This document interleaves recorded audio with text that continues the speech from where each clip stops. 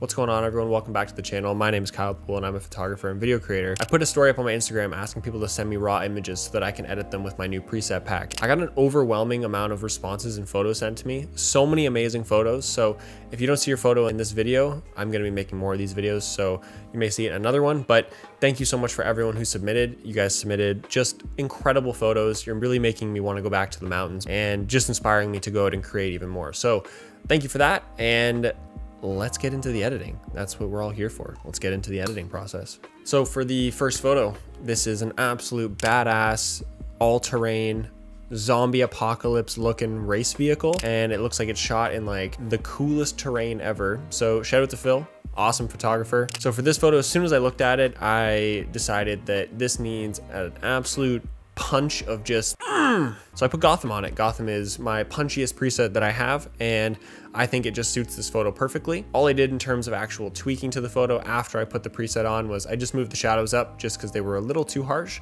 It was shot in broad daylight, so sometimes you do get some heavy shadows if it's shot around noon. And then I just dropped the highlights down just to bring a little more clarity to the photo. So this is the raw image and this is the edited version. Phil actually submitted dose photos. The second photo, very similar to the first one, another badass all-terrain vehicle. I love editing vehicle photos in black and white. There's just something about it that just screams, print me huge and put me on your wall. So that's what I decided to do. I didn't print it, but I put a black and white preset on it. All I did for this photo was I added a little bit more grain. Love me some grain. This is the raw image, and then this is the fully edited finished product with my brand new preset, Salt and Stone. Just a sexy ass preset plopped down there, looking grand. So these next photos were taken in Austria by an absolutely amazing creator. As soon as I saw these photos, I decided that they had this like vintage appeal to them that my new preset 1920 would just work so well on. 1920 is like a black and white, warm tungsten kind of preset. All I did after putting the preset on was essentially just take this pole out of the background just so the focal point stayed really, really central. This is the raw image, and then this is the fully edited version. So like a lot of you who sent in photos, you sent in like a whole onslaught of photos for me to pick from, which was awesome because it even lets me narrow down which photos I want to use. So he said that this photo was actually taken the same day, and I thought it just had this really nice rustic feel to it. With this edit on the photo, I feel like it was just dug out of like a photo album in your basement. This is the raw image, and then this is the finished product. Thank you so much for submitting this absolutely killer shot. So well done. Next up, mountains. Thank you for more mountains, making me jealous and wanting to go to the mountains. So this photo was taken in the Squamish Mountains. That is in British Columbia. I know geography.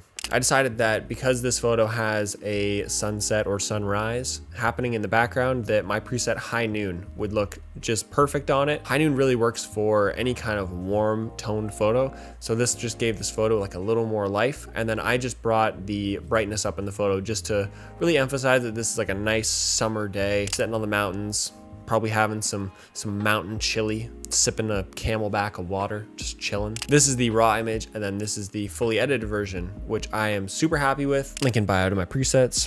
Thank you so much for submitting this absolutely killer photo and making me just want to go to the mountains.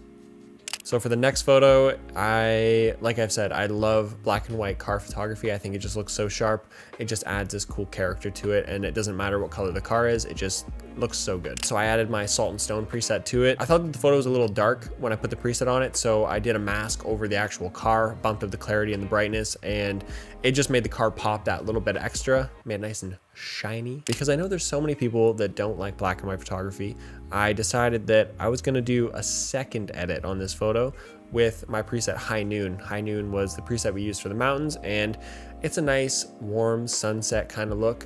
And then the clarity was bumped up on the car as well, just for that extra shine. So this is the raw image, and this is the fully edited version. Thank you so much for submitting this beautiful Mercedes-Benz. On to the next one. Let's keep rocking and rolling. Oh, I got snacks at, like I'm snack deprived. Next photo, little knife action. As soon as I saw it, one of my favorite presets to use for any kind of product photography is Gotham. Gotham just has that real punchy, like, look to it, and it definitely worked on this photo. Now, there was a yellow piece in this photo that I wasn't I wasn't loving just because of how the preset looks with yellow, so I actually cropped that part out of the photo, and I think it actually made the photo a little more central anyway, so I'm happy with the crop. I also cropped it Instagram size, so that's kind of how, if I was using this photo, that's how I would use it. I put a mask on the knife just to really emphasize it, put the clarity up, brightness up. This is the raw image, and then this is the fully edited version. So thank you for that, and let's move on.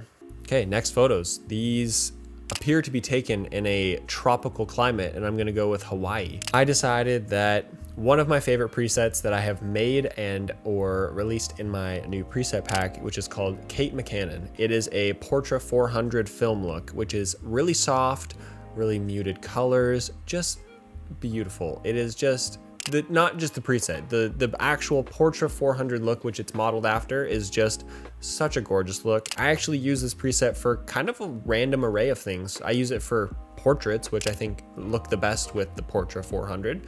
I use it for like some product photography. Pretty much all my Instagram stories that I post that were taken with my phone, or just like a random Instagram story of a beer or something. If that gives you any context to, like, you can kind of use this preset for anything. It just has a cool look to it. I was jazzed up with how this preset looked with these two killer photos. Starting off, photo number 1 of the water, and I pretty much just brightened this photo. It came in a little dark when I put the preset on, so I just kind of brightened it, moved the shadows around a little bit, but all around the colors of the Portra and the tropical feel to the photo, it just worked. So this is the raw image, and this is the finished product with my preset Kate McCannon on it. Photo number 2, I've always wanted to edit a photo like this. Kudos to you, you got the shot, and I'm pumped to edit this, so thank you for sending this. Again, Kate McCannon just worked perfectly on it, just the blues look really nice. So this is the raw image, and then this is the finished product. Thank you so much for submitting, and moving on to the next set of photos. So for this photo, I decided that, again, I liked the nostalgic feel to the photo, so I added the preset 1920. The photo was a wide photo, so I cropped this photo to a 4:5 to really bring the detail out of a certain aspect of the photo. Obviously, the shallow depth of field here just worked for cropping it in. So here's the raw image, and here is the finished product. So for this next photo, I used my preset Crossroads. Now, Crossroads is a pretty stylized look. Like, it can really only be used for certain things. It does not work very well if there's sky in the photo. You'll have to do a lot of adjusting for that because the whites really get hammered into like a pink kind of color. What I like to do for these photos is I use them for like high detail, like a stylized contrasty kind of look. I really got rid of the sky in this photo. I cropped it to a 4:5. I really emphasized the vines and put the preset on it. I had to brighten it quite a bit. The preset is kind of a dark preset as it is, and the photo was a little bit dark, so definitely needed to brighten the photo. So here's the raw image, and here's the finished product. So I just want to thank everyone for submitting their photos. I need to learn some new adjectives because my vocabulary is pretty lackluster. I'm finding out from my producer behind the camera. So yeah, these presets are all available at the link in my description. So as always, thank you so much for watching, everyone. I really appreciate all the love I'm getting on the channel and on my Instagram. So thank you for that. And yeah, I'm gonna go eat some snacks because feeling kind of peckish, snacky. So peace and love, everyone. Adios. Goodbye. Sayonara.